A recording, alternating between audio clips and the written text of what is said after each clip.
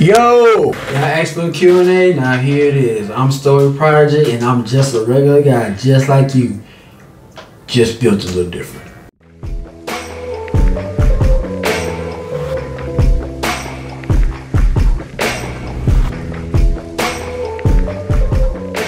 I do what needs to be done. Let's get the basic intros out the way. I'm 28. Same height as Biscuit Oliver, and I weigh around roughly 205 to 210 pounds, depends on how I feel. I don't know my PR maxes are like bench, squats, and deadlift. I can say probably around 410 on bench, probably 500, probably 485 squat. I don't know. Squat's not really that good. Deadlift probably like 45, 600, one of those numbers. A lot of you asking me what my occupation, what I do for a career. Well, give or take my career, actually I can't really say that on YouTube, so just bear with me when I say I'm literally crossbreed between these two right here. I don't want my employer put me in the office and it just goes to information that's not discreet, so I'm trying to keep a job, people. A lot of you think that I'm a personal trainer like that. Nope.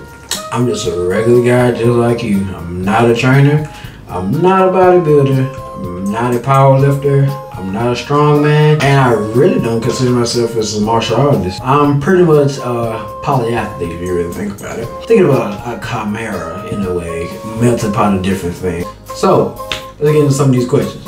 Alright, first question is, how long have I been training? Well, that's no really answer. I played PBD football, so technically speaking that kind of counts as training. I had a strong passion for martial arts probably since I was the age of 5. My mother was a big Bruce Lee fanatic, so we had all the movies, so I kind of fell in love with that. But truth be told, I really started training like, you know, muscular wise when I was around the ages of 14.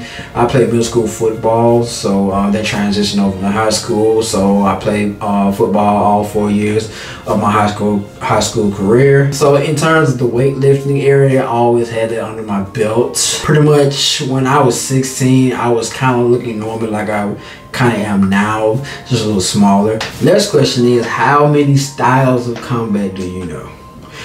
That is a good question.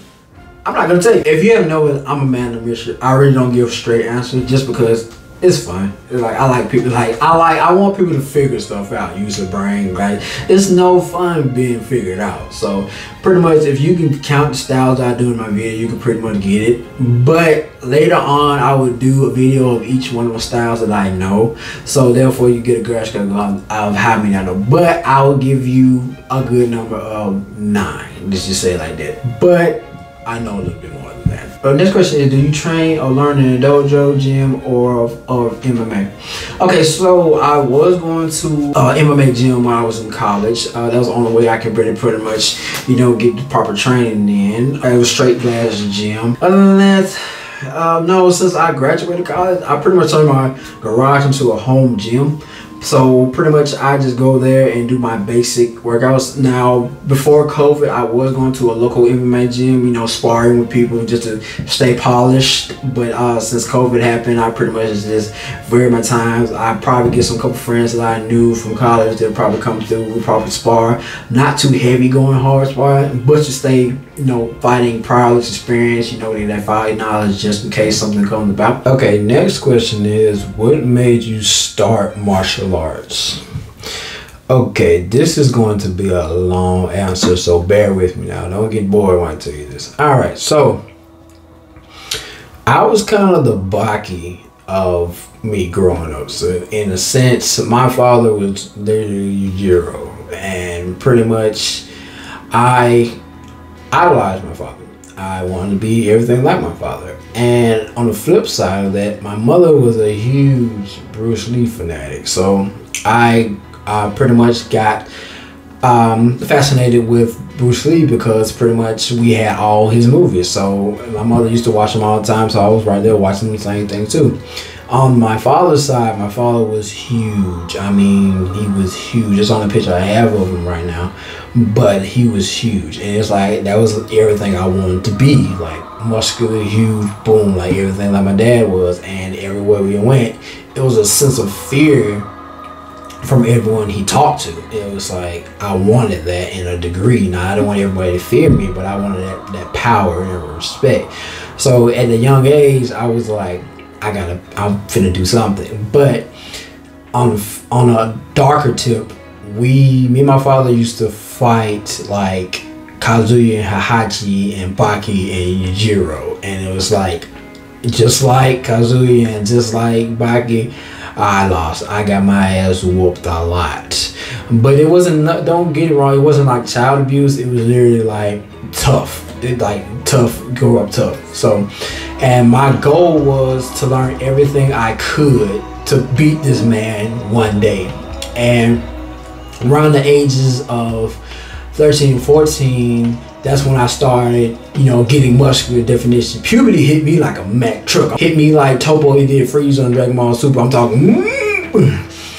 But pretty much, I was like, I had a fighting chance then. But not to put too much in my family business, my father had got sick with a brain tumor, and he lost a lot of his muscle, a lot of his strength. So it got to the point, it was like, there was no point anymore. And unfortunately, my father passed away. I was 14, and I was pissed. I was pissed at the world, and I was angry, and because the only one person I wanted to prove myself to was gone, and I was lost. I had no purpose anymore. So I literally took the knowledge and background that I learned from martial arts, coming from family members, friends, and associates.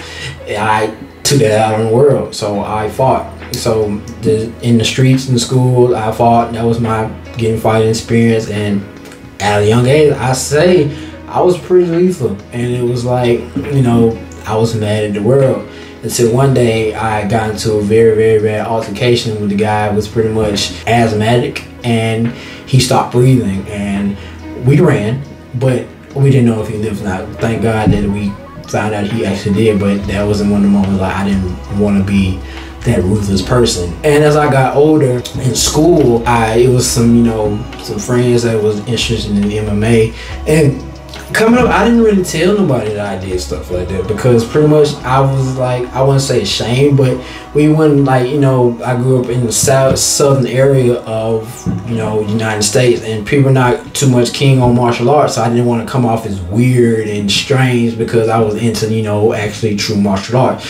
So I kind of kept that on the back burner and hush hush. So on the time it came out, when I got into like a school fight or into a street fight. Now I rarely got into street fights. I rarely got into school fights because, like I said, puberty hit me like a Mack truck. So I was already, pretty much the same size I am now at this age. So 16, 17, I was like, boom, boom. But pretty much, I was cool with everybody, so I didn't have to use those skills. So pretty much that's how I got, interested in martial arts. All right, next question is, how often do you work out? All right, so I work out 5 days a week with 2 rest days. So that's Monday through Friday, and generally weekends is when I rest.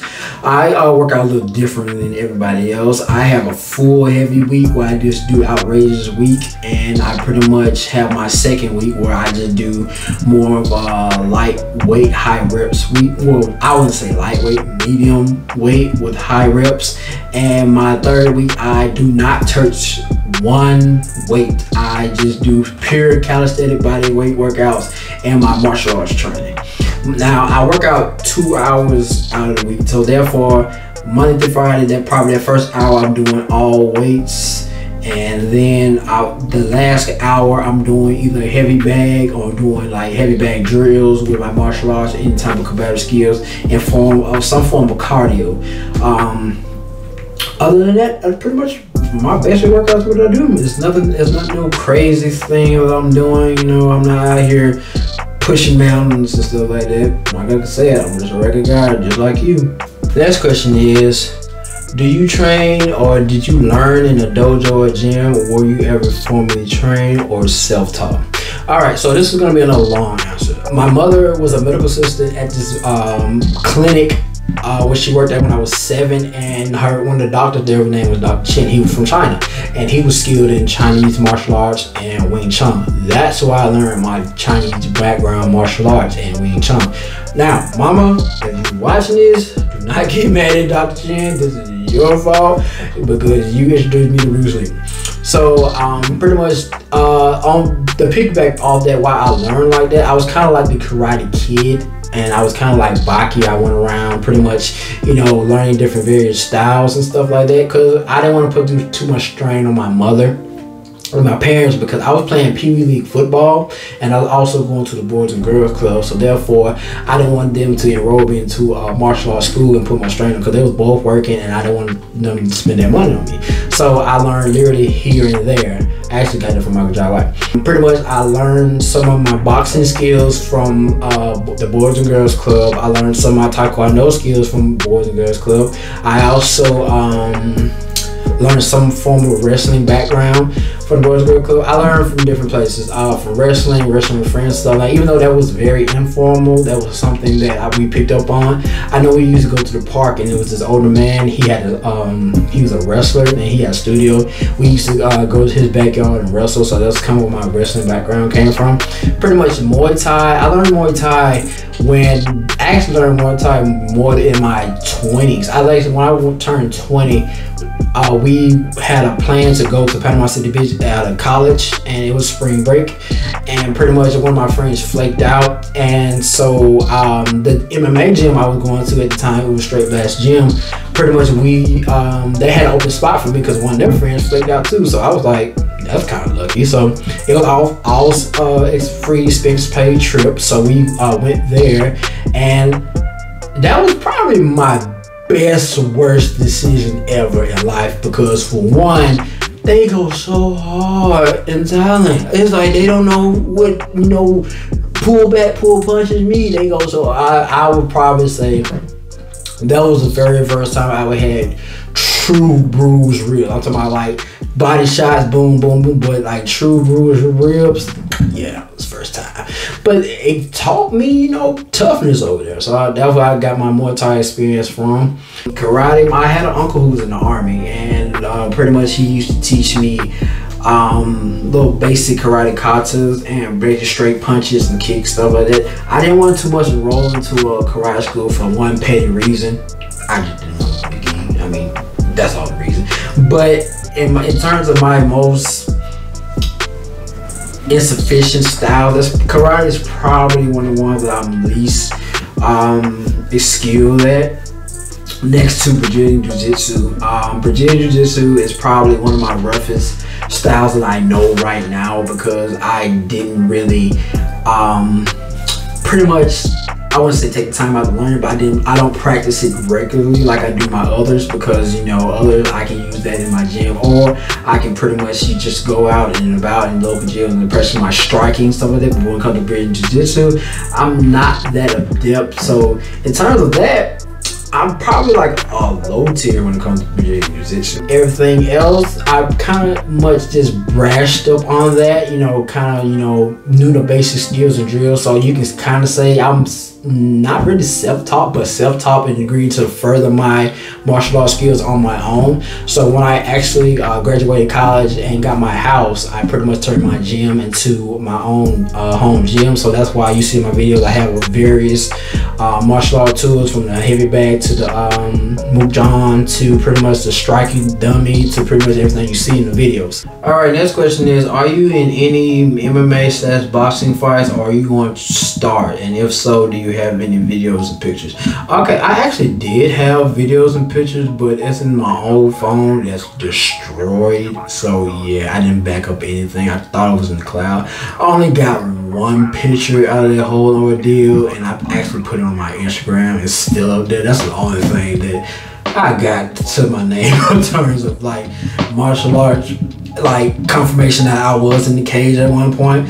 But I didn't go pro or anything like that. I did amateur fights, but other than that, I mean, not necessarily too many videos. I didn't like people pretty much coming to my fights, because I was a whole different, I was an animal, and it was like I didn't want people saying me like that, because I always had this calm, cool, collective type person about myself. But then I had the other side about me, and it was like, I remember one of my girlfriends at the time came to one of my fights, and she seen how brutal I was, and it was like, it kind of put fear in her, because I guess she thought I was gonna do that to her, and I didn't want anybody to feel that type of fear towards me. And it's like, yeah, I didn't want people to pretty much see me in that limelight like that. And also, I was fighting underground And I'm not talking like Fight Club Underground. I'm not talking about that. No, that's boo boo. I'm talking about like, you know, fighting underground, like at local clubs, bars. I noticed I was actually fighting for this biker gang down in the South.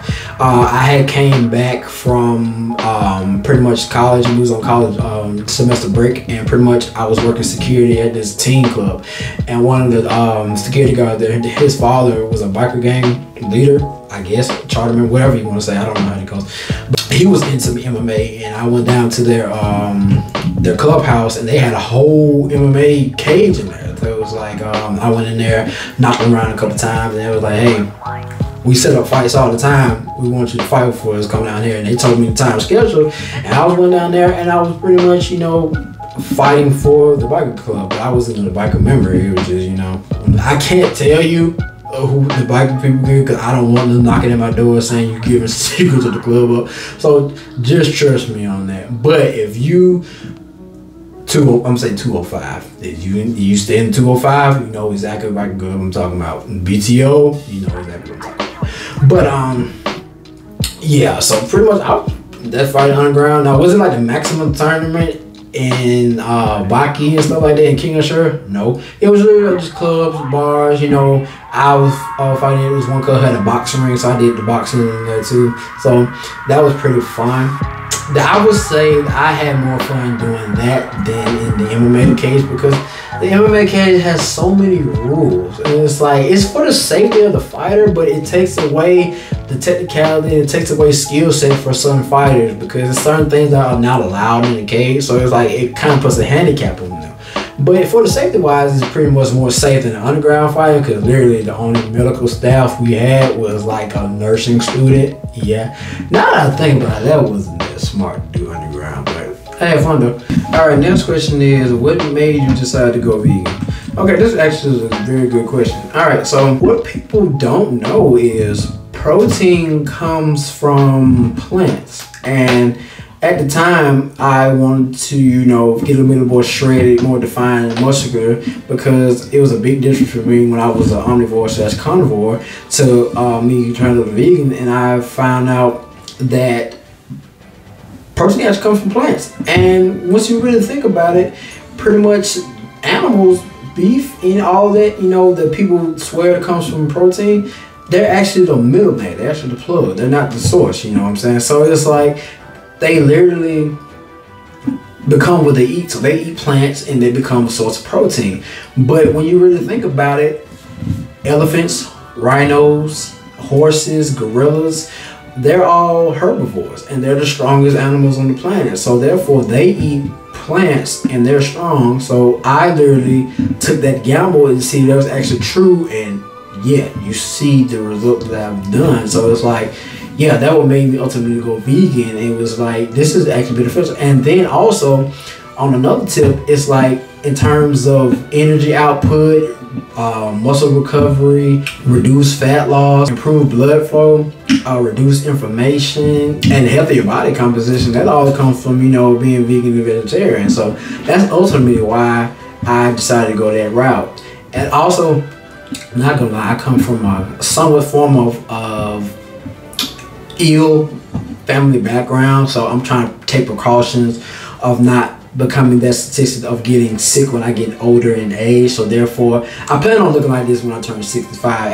And when I turn 66, I'll call it quits at that point. But for right now, I'm trying to look the same way for as long as possible. All right, next question is, do you work out in strength or hypertrophy?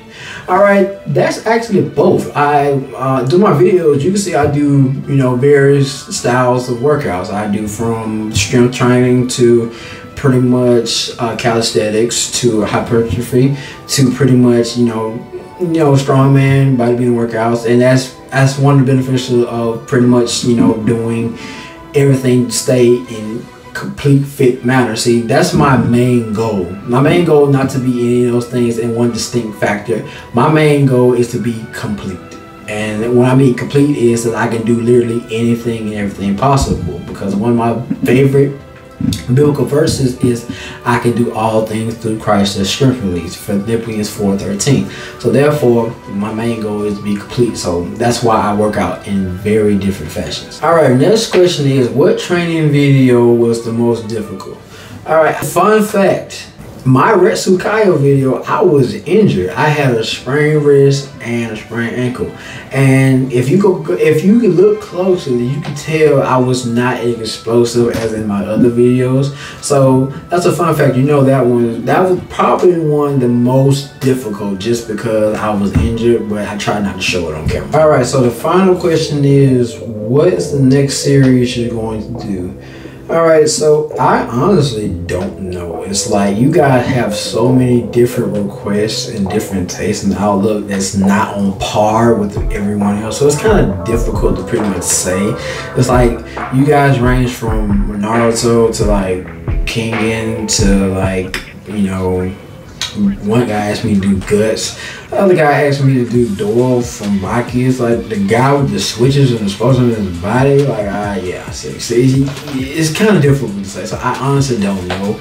I'm really just playing by ear. I want to do, you know, Tekken characters, but pretty much everyone is so set on, you know, Baki and King Ashuran characters, and they want me to do these low tier, mid tier characters. So kind of planning to play it by ear, but I am working on something to pretty much make sure everybody gets what they want, so stay in tune with that.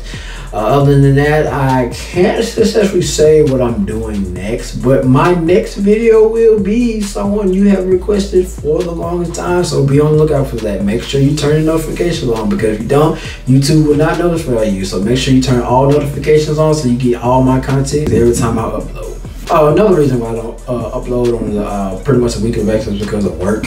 Sometimes I have out of town things. I was told what my job was. Sometimes I have out of town things to do, and sometimes I will get back home to like late in the evening. So it's kind of hard for me to actually, you know, make content on a weekly basis. But I'm going to try to do something in that regard. I'm going to try to do more of these type when I actually talk to you guys. I'm going to try to do more basic workouts, and also on top of the anime videos. So the anime videos will continue. I'm just going to try to pump out more videos through weekly basis. So bear with me and stay tuned. Alright, so that's the end of the Q&A. I hope I answered all the questions you were looking for. Sorry I couldn't disclose certain information because, you know, I'm a legal guy and not to say anything. So therefore, thank you for tuning in. For people who made it this far, if anything, share this video. Make sure you like, subscribe, and share my content. Also, you can follow me on my Instagram at Borderline Genius here. Also, quick tip I'm gonna leave you guys before I sign off. Make sure you lift as you climb. Never leave nobody behind. See you at the top because the bottom's too crowded.